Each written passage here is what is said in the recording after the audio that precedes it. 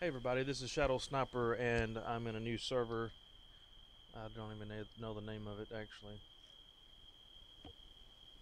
Just Chernarus Wasteland or something. I don't even think that's Chernarus, is it? Anyway, it's some kind of a wasteland. And Arma 3.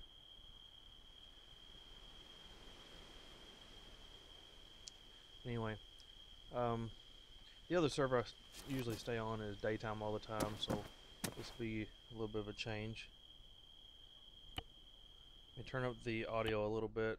It should be loud enough, really.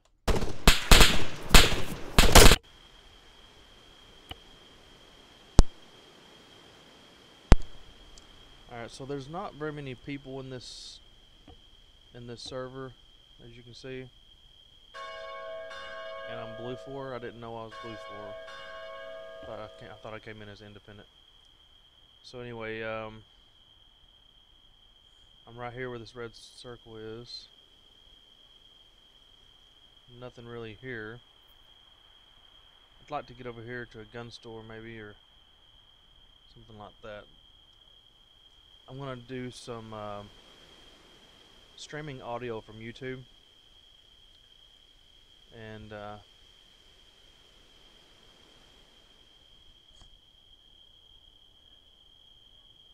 it's coming from the YouTube channel Face Like the Sun. It's all one word, Face Like the Sun. So if you like the audio that I'm getting ready to play, go and subscribe to him. I'm not monetizing this video because I'm playing his audio, so you won't have any ads to skip or commercials or whatever. But let me start his audio for his YouTube video. It's about 20 minutes long. It's titled 27 Things That Will Happen in September to October 2015. Some very informative things. So wait here for about 5 seconds and I'll be right back.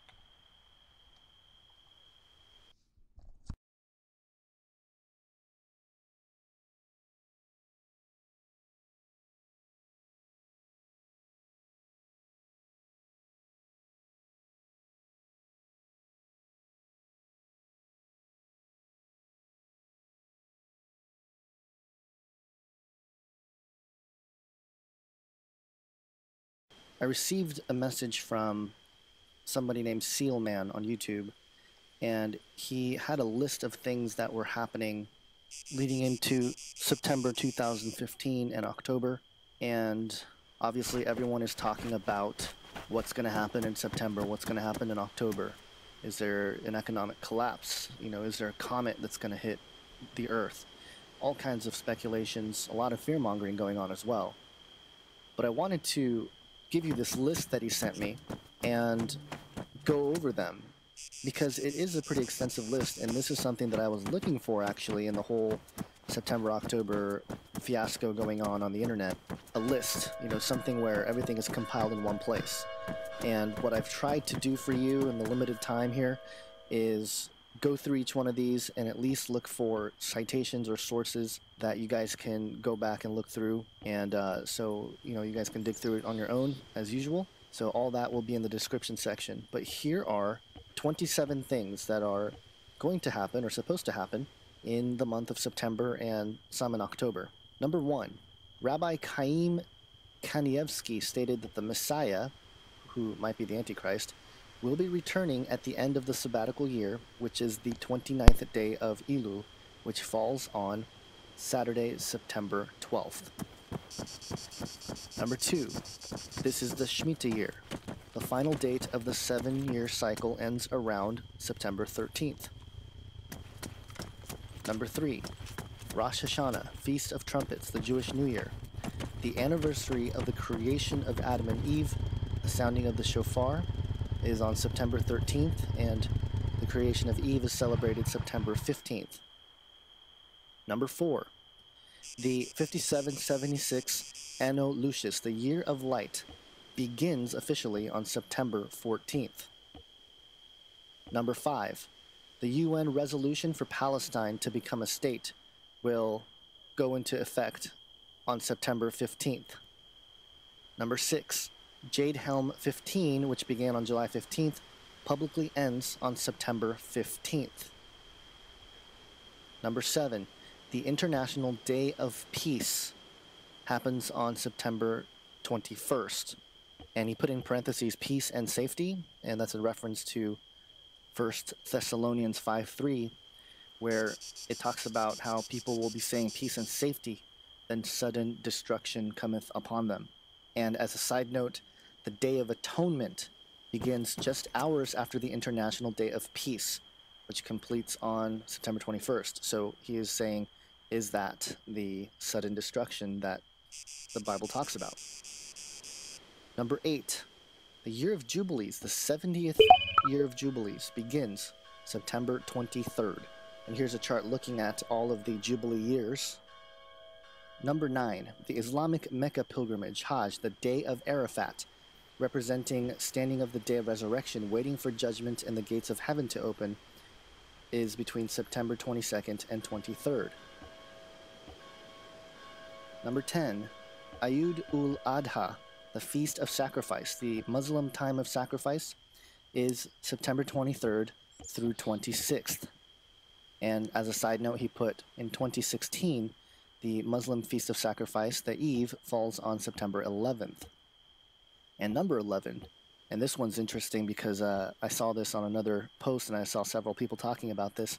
June 7th, 1967 falls in the Hebrew year 5727. Adding 49 prophetic years to this date, we arrive in the Hebrew year 5776, which is 2015 on the Gregorian calendar.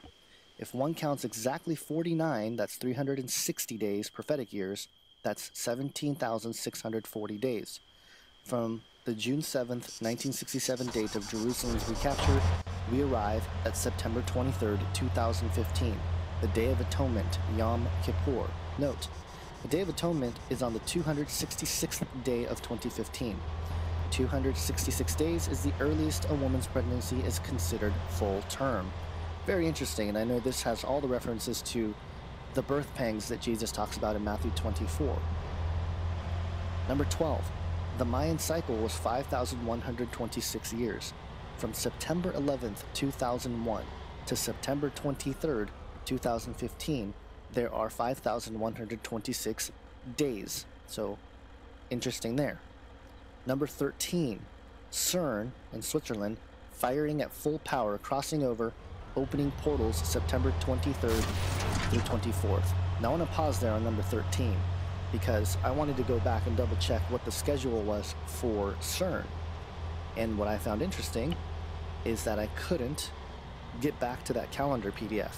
It requires a login and you need to use credentials. And this is interesting because originally the Anthony Patch website had a link to this PDF and now it's locked out, which is very fascinating considering all the things surrounding Anthony Patch's recent going underground in terms of talking about CERN. And also the other thing that's interesting, and now that we've brought up CERN here, and I just want to stick on this for a moment, CERN obviously is another organization that's celebrating the Year of Light, and one of the things that they're going to do is what's called Sesame. And Sesame is the synchrotron light for experimental science and applications in the Middle East. And it's a third-generation synchrotron light source under construction in Allen, Jordan. It will be the Middle East's first major international research center, and they're trying to prevent the brain drain happening in the Middle East by creating a scientific mecca, if you will, in the Middle East. And what I found fascinating about the idea of sesame, obviously, we know the saying open sesame, but if you look at the etymology of the word sesame, here's what we find. It's an early 15th century, probably from Middle French, sesame, and directly from Latin sesamum, or nominative sesama, from Greek sesamon, Doric sesamon, seed or fruit of the sesame plant. A very early borrowing via Phoenician from late Babylonian shawa shamu. And if you compare it to Assyrian, it literally means oil seed. First, as a magic password in 1785, translated of Galen's Mil et Uninuits, where it opens the door of the thieves' den in Ali Baba and the 40 Thieves. Very interesting, and that's why the phrase open sesame, which became current about 1826. So again, strange coincidences, right? Right. To opening up of some sort of portal and some sort of magical workings to surround all that concerning CERN. Moving on here, though. Number 14, Madonna concert, Washington, D.C. And the opening theme is the desecration of the bride and arrival of fallen angels. And this list says September 23rd. I couldn't verify that. I did, however, see that Madonna is scheduled to play Washington, D.C. on September 12th. So the date is off there, but nevertheless, it's still September. And interestingly, the tour goes to Philadelphia on the 24th and Boston on the 26th. It seems like she's hitting some of those areas on the East Coast right before the Pope gets there, which leads us to the next few things here he listed. Number 15, the Pope will be addressing U.S. Congress on the 24th of September. And this is the first time in world history that this is going to happen. Number 16, the Pope will address the UN General Assembly of World Leaders, the Sustainable Development. This is the announcement of the unification of the world's laws, the environment, religion, and distribution of wealth. And he will also be issuing an encyclical on September 25th. And then number 17, the Pope will be holding Mass at Madison Square Garden in New York City at 6 p.m. on September 25th. And just to touch back, Madonna is playing Madison Square Garden on September 16th and 17th, about 10 days or 8 days before the Pope is going to do his Mass. I don't think that's coincidence either. Probably some sort of ritual to set the way for the Pope to do his Mass. Very interesting. 18, the Pope will be visiting the Church of Philadelphia on September 26th. And on the list here it says the church itself has significance. Number 19, the French Prime Minister and John Kerry discussed the end of the 500-day climate chaos, which was declared on May 13th, 2014. That 500-day limit ends on September 25th. And this one leads into some other things about potential comets and stuff striking that's not on the list, but I'll leave a link to a couple Ground Zero episodes with Clyde Lewis from a few days ago who discussed this interesting phenomenon. Actually, there was a reverend who predicted that there would be some sort of meteor strike that would happen, and then we had this Iran strike last week of an alleged meteor that struck Iran, and the media blackout not talking about the issue, which is very fascinating on its own. Number 20, Tomorrow World / Tomorrowland. It's the big rave concert. It will be celebrating false love and light, keys, Antichrist, opening gates and portals. Atlanta, Georgia, September 25th through 27th. And note the location, 33 degrees north and 84 degrees west. So on the 33-degree parallel north latitude that has significance. And that's always fascinating. That stuff always happens on the 33-degree parallel. Number 21, Feast of Tabernacles, the holiday of Sukkot, Feast of the Nations, the season of joy, September 27th through October 5th. Another interesting one, number 22, the fourth blood moon falls on September 28th. And then number 23, the beginning, first bookend for the collapse of the US dollar, September 2015. I know that certain people have predicted this, so I think he just included that on the list. And again, I'll leave a couple links to sources that are suggesting that this is the case. Number 24, Chinese President Xi Jinping to visit the U.S. in September. And there's no disclosed date yet, but there's another point of reference to September. Number 25, a possible new world order currency announcement driven by the IMF late October 2015. Number 26, to note, the parable of the fig tree. The average generation lasts 67 years, and some people have linked the budding of the fig tree to the birth of the nation of Israel in 1948. If you add 67 to 1948, you arrive at the year 2015. Very interesting. Number 27, to note, the Mahdi. Muslim clerics are predicting the return of their Mahdi September 2015. The Muslims have a prophecy of old written by the Islamic prophet Ali bin Ibn Abi Talib, which states that just before the coming of the Mahdi, a tall black man will rise up to take command of the West, and he will command the most powerful army on earth. Sounds familiar, doesn't it? And I know certain people have talked about the Islamic Antichrist, which overall, from a biblical perspective, I don't really buy, but I do think there's some interesting stuff there. And to wrap it up, that was all 27, but he writes in this note to me, there is a legion of demons on their way here right now, traveling at a high rate of speed. The Legion's scouts are already here. The unveiling of the Baphomet statue in Chicago in July was a planting of the conquering flag. Satan is now in command, the hand of God has lifted, and this nation is no longer under his protection. Be baptized in the name of Jesus Christ of Nazareth. Pray for your family, friends, neighbors, and countrymen. So that's the note I received, and again, I'll leave links to each one of these things so you guys can do your own digging, but let me just briefly comment on all of this, because a lot of people have asked me what my thoughts are with September. I do think there are some interesting things to consider here, and obviously there are a lot of things lining up to happen here. Could it be the official announcement of the New World Order? Could it be the official collapse of the dollar? The Chinese prime minister coming over to America? Could that be that beginning of the exchange for a global currency that the IMF is discussing? It's all possible, and we'll just have to wait and see. But my whole thing has always been to prepare spiritually. Yes, prepare physically to a certain extent. Get your bug-out bags, be prepared to live off-grid, whatever. But make sure that you're spiritually prepared, most importantly. And that means putting on the full armor of God daily. That means reading the Word and being alert and aware, being a watchman, because things are obviously happening and a lot of changes are happening.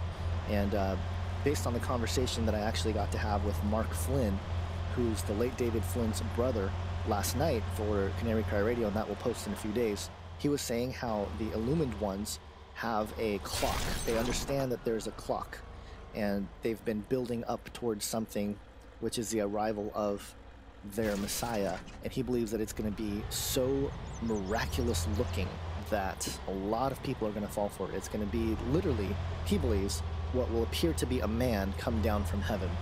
And my comment to that was, in order for the Antichrist to arrive and having these signs and miracles to actually deceive people, it's going to have to be very, very powerful. In the age of CGI and video manipulation and stuff like that, it's going to be very easy for people to be skeptical of this entity that will arrive. So the miracles that he performs will have to be very significant.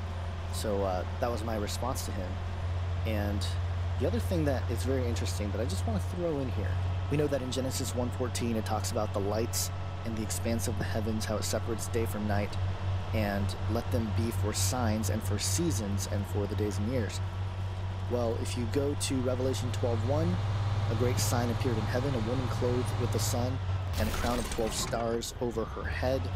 If we go to Stellarium, and actually Rob Skeeble was the one who showed me this a couple years ago, and I don't recall if he showed me the actual future date, but he definitely showed me what he believes was the birth of Jesus. And if you go to Stellarium, and which is the constellation and moving stars, planets, it has all that stuff in this program.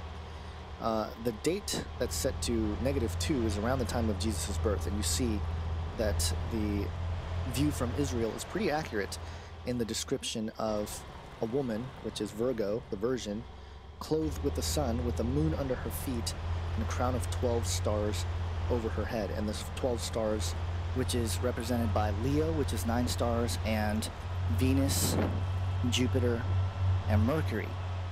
Now, if we go to October 15th, 2015, we see a very similar alignment in the heavens here, where you have Virgo the Virgin, clothed with the sun, the moon under her feet, and here's what I find very fascinating.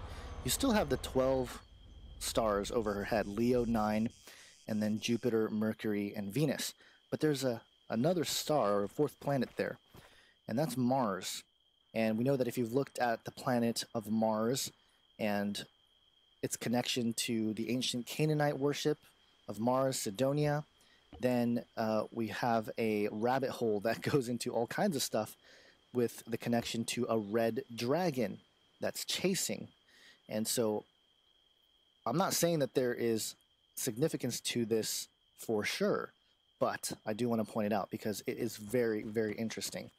And while I did mention a couple videos ago about how we don't know exactly when things will go down and what time frame, which is still true, I believe, I will say that these things that I listed here today from Sealman is very fascinating, very interesting, and at the very least it should put us on high alert. And again, the most important thing is to prepare spiritually, prepare for the battle here, because we wrestle not against flesh and blood, but against principalities, powers, and dark forces in the heavenly realm. So that's about it for this video. Hopefully it gets you guys thinking.